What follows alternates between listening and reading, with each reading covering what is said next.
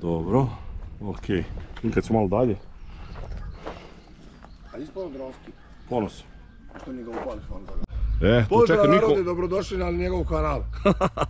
Evo, čuli ste. Ovo je Dr. Mika, majstor Šale i Čika Radoslav. Obrnut. Da, Dr. Šale, majstor Mika i Radoslav. Čika Radoslav. Evo, čuli ste malo ovu sad neobičnu najavu. U današnjem videu inače imat ćemo 4 priloga. Prvi prilog malo ćemo popričati sa Dr. Shaletom o situaciji što se tiče đubriva u zadnje 2-3 godine od kad su krenule ova ludila sa cenama. Onda ćemo nastaviti sa ovim Geo2 ogledom, znači pobacat ćemo ovdje po ovim njegovim kruškama za ogled ćemo uraditi 2 reda Geo2 đubrivo, zatim ćemo pokušati u krompir da ubacimo 3 reda. 3 reda. Dobro, 3 reda ćemo baciti, evo čuli ste, 3 reda, onda ćemo pokušati u krompir takođe, da bismo prikazali u povrću dejstvo Geo2 i na kraju, ako uspemo da snimimo, da vidimo da li smo imali nekog efekta od onog folijarnog prskanja, one loše pšenice. Tako da nadam se da će vam biti ovaj zanimljiv klip, uživajte.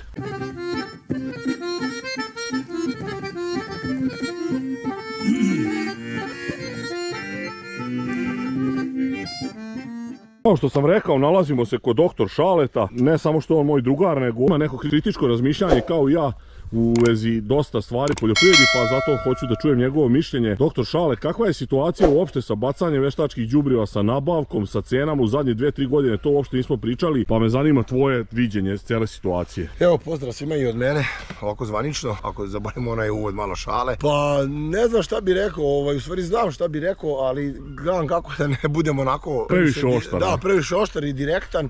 Mislim da ćemo ove godine svi definitivno smanjiti đubriva i vidi se to po potražnji. On se još i đene traži, kako se zove, za ureju kaže da je potražnja toliko loša da čak cena počela da pada pred setvu, to se nikad nije desilo koliko ja pamtim zadnjih 15-20 godina u ovo novije vreme. Ja ću smanjiti, definitivno smanjio sam osnovno đubrivo, nisam jesenasti bacao na ratarske kulture, odnosno na pšenicu, na ovo ne, na kukuruz ćemo ići azot, a suncokret će ove godine prvi put ići bez grama đubriva, pa šta mu Bog da. A što se tiče voća, u voću nema smanjivanja, tu ide pun gas. Tu se uvek baca u sjeseni, od gore neka mešavina, neka kombinacija map, šta ostane. S proleća zadnje 2 godine nisam bacao ništa, ove godine razmišljam se da malo azota uvedem, kako se zove, ali tamo kasnije, tipa u maju, razimo, pošto imamo sistem za zalivanje, onda mogu pod sistem da ubacim. Ali evo, Radoslav je došao do mene sa idejom da ovaj Geo2 probamo, da vidimo kako se zove u voću, kako će to da se primeni. Mislim, ja sam onako čuo za Geo2, otprilike kao znam šta je to. Sad evo, probat ćemo pa ćemo da vidimo šta se tu dešava, kako se zove. Dobro, ali možeš samo da mi kažeš, kad je ono bilo đubrivo jako skupo, šta si onda radio? Jesi bio nešto smanjivao ili si bacao sve u fulu, to me jako zanima. Bacao sam sve u fulu i to je bila najveća greška koju sam napravio. Tu nisam trebao baciti ni grama, znači mešavinu sam bacao na 105-6 dinara ono kad je bila. Ureja je, ne mogu se sjetiti, znam da me ta mešavina zaklala, pogotovo što suncokret te godine sledeće, ono prošle godine oluja bila, to je bila katastrofa. To je bilo u stvari pre 2022. u jesen, za 2023. kod nas je suncokret, znači to nisam bio, to sam već pričao u onom jednom klipu, tu nismo bili ni na nuli. Nisam računao da će toliko cene da drastično, što je bilo nenormalno pomeranje, znači sad je đubrivo palo za 50%, a naše kulture su spale za 150%. Mi smo opet... Znači nije imalo ekonomsku isplativost nikako? Nikakvu ekonomsku isplativost. Bolje je da smo, ono što si ti pričao u jednom od klipova, ne mogu da se setim kad sam gledao, mi sad samo možemo da smanjimo troškove, mi više proizvodnju, to što oni pričaju te ovo, to ono može tu malo, ali to su tako mala pomeranja da mi nemamo vjerojatno nikakvu ekonomsku računicu za to da radimo. Vama sada košta, ne znam, metar 100 kila ureje, 60 dinara plus minus, to vam je 4 kile kukuruza. Da, već je neisplativo. I neće ga niko, znači. I sad pitanje šta će biti, evo, svedoci smo ceo februar bez kiše, mart kako javljaju, evo, 3 dana pomeraju, znači već za 2 litre, po 2 litre. Ne znam, boga mi sa ratarstvom šta će se tu desiti, kako će se desiti. Dobro, voće je sasvim neka druga priča, danas ko radi voće, iole malo ozbiljnije, ja imam manju površinu, pa imam sistem za zalivanje, jednostavno ne propuštam slučaju nikakvu. Mada sam ja i u voću prošle godine nadrljao zbog oluje, u ovom zasadu, ta prva 2-3 reda su bila 90% otrešene, je bilo plodovi. Ova druga 2-3 koja su bila u zavetreni, oni su dali rod, ali je u proseku sam imao 70% manji rod nego 2023. nego 2022. godine. Jeste cena nešto bila gore, ali opet je to bilo finansijski, bilo lošije, ali opet nisam u minusu kao u recimo nekim ratarskim kulturama, tu je bio Da suncokret mi je rak rana, to je totalni mir. Ratarstvo je sad postalo najskuplji sport. Tako je, kukuruzi džene, prošle godine rodio, ali džaba, evo sad svedoci smo da nikoga ne traži, cene padaju. Stočni fond, to je sve nešto jako kilavo. Tu jako slabo tu imamo pomeranje. Čujem da ima dosta ti nekih mini farmi koje su se pojavile s tobom svinja, koje rade, koje imaju neku matematiku, ali ja opet koliko pratim, mi non stop uvozimo te prasice. Kod nas proizvodnja prasica je jako je mala, kako se zove. Da ne pričamo ovo od kuće na koma 2, to su sad cene katastrofa. 650 dinara. Pa da, mislim za jedno prase od 25 kila kupite 50 kila čistog mesa gotovo. Nenormalni su pariteti, kako se zove. Evo, čuli ste mišljenje doktor Šaleta uopšte o đubrivu, čuli ste njegovo iskustvo u poslednje 3 godine kad je počeo ovo ludilo sa cenama đubriva. Sada ćemo preći na ovaj ogled koji smo počeli da izvodimo što se tiče Geo2 đubriva. Doneli smo kod doktor Šaleta Geo2 đubrivo i sad ćemo on reći šta ćemo sve da uradimo i kakav je njegov plan ovde sad, pošto mi isto ništa ne znamo. Doduše, ja sam sad se malo informisao zadnjih 5-6 dana, to ću vam pričati usput dok budemo radili. Šta smo rekli, doktor? Pošto smo mi čuli da se, u stvari ja sam čuo da se G2 rako razlaže, evo mi imamo ovdje spremnu flašicu, će nekoliko vode. Sad ćemo da odcepimo džak, evo kao što vidimo. Dobro. Nije montirano, nije ništa. Da. Mislim, ljudi koji prate tebe znaju da ja kad pričam nema montaže. Odcepit ćemo kako to izgleda. Uzet ćemo jednu šaku. Dobro. Evo vidite kako to izgleda. Znači to da vidimo kako se rastapa i vidimo šta ostaje, da. Ubacit ćemo evo ovako jednu šaku. Sad ćemo iz tornika naći tu neko, evo drvce. Dobro, mi ćemo to ostaviti sad dok budemo... Da, promešat ćemo malo. Promešaj, da. Mada evo, već se vidi kako se muti voda, da će se to vjerojatno brzo rastopiti. Ništa, sad ćemo mi to ostaviti, jel i? Da, pošto sam ja čuo od tebe i od predstavnika za Geo2 đubriva da on treba da je po celoj površini, mi ćemo sad, pošto je 10 sad ovdje nalazimo je pola voćnjaka, sad, ajde s njima desnu polovinu ćemo celu da istretiramo na jajti mika ručno, da pobacamo, presućemo u kante i onda ćemo to da ostavimo, nadamo se toj kiši sutra, preksutra da padne, pošto on ne treba se zameša zemljište, ne treba ništa, koliko ja imam informaciju. Da, može, a i ne mora. Može, a i ne mora, ovdje nemamo uslove, pošto imamo zatravljene redove, a između u redu bi možda i mogli, ali mi nismo sad kadri da to kopamo nešto da zamlačavamo. Mi ćemo to samo primeniti od gore, pa ćemo da vidimo efekat, znači imat ćemo vizualni efekat. Pola voćnjaka je urađeno, pola nije. Tako je, znači tu da znaš, oslanjamo se na tvoju procenu i tvoje iskustvo. Oslonit ćemo se na moju procenu i moje iskustvo i na to da će nam se vizualno nešto pokazati. Jer ono što smo ja ti pričali u dogovoru za ovo testiranje, kako ćemo mi sad to da izmerimo, nema šanse, znači da će ovo stvarno dati 5 kila ili 8 kila krušaka, to je sad jako relativna stvar. Ali vidjet ćemo, pošto recimo ovaj sam pobrežak je kilavije zemljište, žuće, tu su malo lošije, da će tu imati efekt ova polovina koja je tretirana, da malo budu bolje letorasti, da bolje napreduju, da će plodovi biti možda krupniji, da će, ne znam, vidjet ćemo već o tom. Tako je, ti čim budeš nešto primetio, ti izvoli, pa ćemo snimiti. Tako je, kroz vegetaciju, kroz vreme ćemo snimat ćemo vjerojatno još koji video, možda 2, 3, pa ćemo da vidimo da to stvarno pije. Imamo dole, sam sada sadio, kako se zove, i tu ćemo prići, posle toga pa ćemo imati nov zasad. Tu ćemo da bacimo isto Geo2, pošto je to manja površina, isto pola, da vidimo da li će prijem sadnica i teranje sadnica samo biti bolje, da li će odnosno taj Geo2 razložiti u zemljištu te elemente da bi poterale sadnice bolje. Kukac se sad premira. Vi ste pobacali, nije baš nešto praško. Evo ovaj praš. I koliko to teško. Teško to džao. Kaže džak velika u džaku, 3 ftare. Teraj tuda. Evo ovako, i ti bacaš na ovaj red, naprimjer, ovako. Kontaš? Dobro. Pa to je malo, a? Pa jebi ga, ne znam kako ćemo. malo. Pa koliko hoćeš da rasporedimo? Pa ne znam koliko bacamo, šta? Nije malo, samo roka. Evo vidiš tako, bacaš do njegovog traga i do pola tvog, a ja bacam s svoje strane. A ti hoćeš i po travi sve malo? Po travi, a tako? A, ceo re, dobro. Imam koren i žile.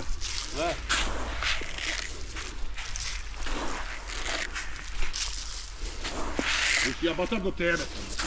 Važi. Ti bacaš do Rajka.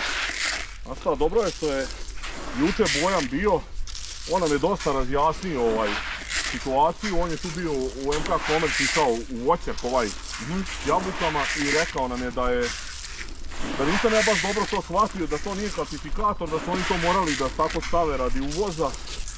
Inače, još oko 20 mikroelemenata ima, gvožđa, boga oca, tako da ću to sada pisati tu sa strane, čisto da znaju ljudi da ne bude neka zabuna.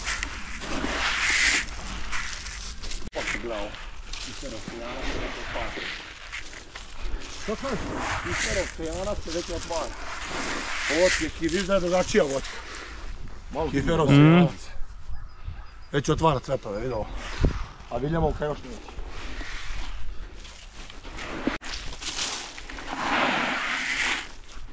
Malo ostalo. Je tebi mi to sada, nije? Jeste, ja imam možda još 2-3 šake. Daj. Evo.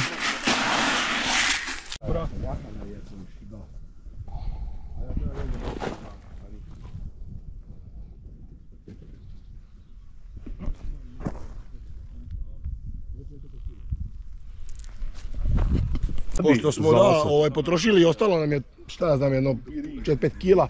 Ja sam samo po jednom redu bacio recimo jedno pola metra sa jedne i druge strane Geo2 da vidimo da li će prijem sadnica u odnosu na ostale biti drugačiji. Znači to ću ja reći kad budemo snimali posle. Da li sam primijetio da će tu sadnice bolje krenuti, bolje napredovati ili nešto drugačije biti. Pošto da ne načinjemo više. Ne treba nam, tu sam samo jedan red uradio kao da bi imali eto, vizualno da vidimo da li će ta mikrobiološka aktivnost zemljišta tu biti bolja, da će te sadnice imati bolji prijem.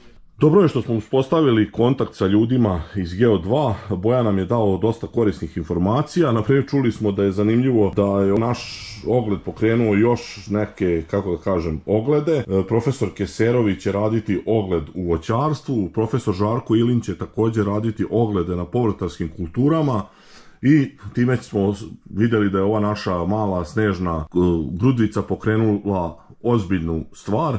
Naravno, pozivam zainteresovane distributere đubriva da učestvuju u našem ogledu ako neko hoće da tamo ubacimo na onu 4. njivu njihovo đubre da bismo napravili neko poređenje.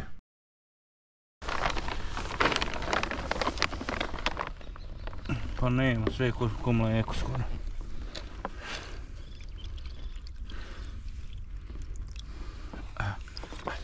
Ostalo je sitno, znači bukvalno kako se to opeo. Brzo smo, da, nije ali... Tako je, i do duše ne može sad to biti ni toliko merodavno zato što je... Pa i to se razdrobi, jel da? Tako je. Gotovo je to. Da je ostalo još 10 minuta duže gotovo. Evo šta je fora, znači zato što su bile dole flaše od Coca-Cole, da smo u ranu stavili. Da smo stavili u ranu, verovatno i nije se moglo dobro promešati. Vidjeli ste i snimka dronom kako to sve izgleda, kako je lep ovaj voćnjak i tako da se nadam da će se vidjeti rezultati, da će Dr. Šale moći da proceni da li je Geo2 imalo nekog dejstva ili nije. Evo, nalazimo se na ovoj drugoj njivi, kao što sam rekao, znači moramo izvršiti test na nekoj povrtarskoj kulturi. Ovdje je moj drugar Ilija Novaković, on je povrtar iz Krčedina, a i delimično iz Beške. Sada će nam on malo objasniti šta radi, koje vrste povrća sve sadi, seje, nebitno i kako ćemo ovaj test da uradimo. Na ovoj parceli će biti sorta krompira kamelija. Radit ćemo je ovdje u ogledu Geo2 đubriva, ostavit ćemo 3 metra putu da možemo da prolazimo tifonom danas, sutra kad se bude rođavalo moramo imati neko mjesto za prolaz. Zatim ćemo izvući bankove, posejat ćemo u bankove i posle toga predizanje ćemo zagrnuti krompir i uraditi dubinsko prskanje. Dobro, znači ti ćeš morati nama da kažeš otprilike vizualno da li ti primećuješ razliku, pošto tu sad neka velika merenja nisam ja siguran da li možemo praviti, znaš. Tako da to ćeš ti morati na osnovu tvog iskustva, ako budeš primetio sad i u početku neke promene, bolji neki početni rast, ti meni javi da dođemo to da snimamo. Radili smo analizu zemljišta, onda smo na osnovu svega toga došli do tog zaključka da unosimo neke doze koje su potrebne devizne na određen prinos zbog trenutnih cena đubriva i cijele ove situacije, pošto je sve trenutno skupo i onda smo morali maksimalno se posvetimo svim živim merama da bi napravili koliko možemo jeftiniju proizvodnju u odnosu na prethodne godine kad su bile možda malo cijene i bolje, a sad što se tiče cijene krompira ne znamo šta će biti, a mi moramo da se pripremimo na neki način da mi budemo uglavnom da budemo konkurentni na tržištu zbog cijene i svega ostalog. Odlično. Hvala Ilija. Evo, čuli ste, sada ćete da vidite znači upotrebu Geo2 u povrtarstvu, to jest u ovom krompiru. Evo, Mika polako sipa đubrivo, mi ćemo sada to ručno razbaciti, pošto je usko ne možemo rasipačem i pratit ćemo dalje šta se dešava sa ovim ogledom. Evo, morali smo ovako sada da se rasporedimo. Vidite tamo Miku ispred mene jedno 50 metara. pošto ovo bacamo usko, bit će za 4 banka, a njiva je dugačka, pa da bismo uspjeli da uhvatimo morali smo ovako drugačije da se rasporedimo. Nismo mogli kao tamo u kruškama da radimo. Ali nadam se da će biti dobro. Ne može sad ovo baš idealno biti precizno kao rasipačem, ali koliko može, može. Evo ga. Aj kreći. Kako izgleda? Dobro je. Još 2-3 puta, valjda ćeš me, valjda će moći da se iskoristi video.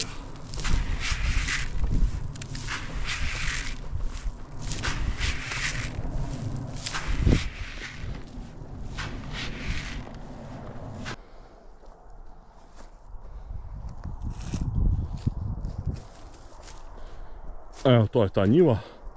Ilina gdje će biti krompir. Ima ovaj kanal koji mi ispušta višak vode u ovaj glavni kanal, ovo je taj patka budovar. Nadamo se da će biti dobra godina i da će dobro proći na krompiru. Ti ovdje moraš paziti noću kad oreš ili nešto, da ne upadneš u ovo tvoje veštačko jezerce.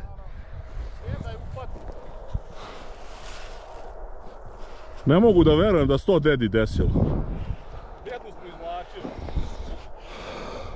Evo, otprilike vidite, završavamo. Mika i Ilija bacaju zadnje ove šake ovog Geo2 i to bi bilo to što se tiče Geo2. Dalje ćete vidjeti kada bude nikao krompir i kada Ilija bude primijetio neku razliku, on će razvati pa ćemo snimiti, tako da ćemo pratiti dešavanje u ovom ogledu krompira. I evo sada ova pšenica koja je bila katastrofalna, koju smo oprskali Agroptimom ovim Zenitom. Ovdje možete vidjeti i proceniti da li je tu bolje ili nije. Kao što se meni čini, pšenica se dosta popravila. Problem je što nisam otišao juče kada smo bacali ovo đubrivo. U međuvremenu je pala ova ozbiljna kiša, mislim dobro je da je pala, i sada je bilo nemoguće ići na njivu. Da sam mogao da odem na lice mesta da lepo snimim, ja sam doleteo dronom pošto je jako blato. Mogu ovo iz drona da snimim. Najbolje što mogu da uporedim je s ovom slikom sa leve strane od prošlog puta i čini mi se da je tu bilo mnogo lošija, vidite, ova desna strana nego leva, znači ova desna koju sam prskao, i ja stičem utisak da se to poprilično izjednačila pšenica. Da li je to od ovog Agroptima ili nije, ne znam, nisam mogao, vam kažem, niti da počupam žile da vidim, ništa nisam mogao da uporedim. To se dosta popravilo, međutim stanje je i dalje katastrofalno, vidite koliko tu fali pšenice, koliko su miševi pojeli, međutim šta je tu je. Ova leva strana je i dalje nešto bolja, ali vidite da i tu ima pojedeno, tako da što se tiče ove pšenice, ovo je maksimalno što sam mogao u ovom trenutku da vam prikažem. Da li će se u narednom periodu, to je prošlo 9 dana od prskanja, još nešto popraviti, vidjet ćemo, ako bude prikazat ću vam. Evo, usput smo svratili do Miretove, do duše morali smo da obujemo, kao što vidite, čizme, blato je, konačno nas je blagoslovila ova kiša i svratili smo da obiđemo i ovaj Miretov proletni stočni grašak i kao što možete vidjeti, fenomenalno je niklo. Mire ima sreće, posebno zato što uopšte ne ide na njivu kada to treba se obrađuje. Vidjeli ste i ovo što ste pitali, da li će to nići do aprila meseca. Danas je 8. mart, dan žena, i čestitam i 8. mart i evo vidite kako je niklo. Vidjeli ste sve ovo vezano za Geo2. Završili smo tu što se tog dela prvog tiče, što se tiče razbacivanja pre setve i ovo u voće. Dalje ćemo pratiti dešavanja sa ogledom, rezultati će na jesen sve pokazati. Nadam se da vam je ovo bilo zanimljivo. Ako do sada niste zapratili moj kanal, zapratite, ostavljajte lajkove, komentare, delite moje video snimke. Vidimo se u sljedećem klipu. Pozdrav!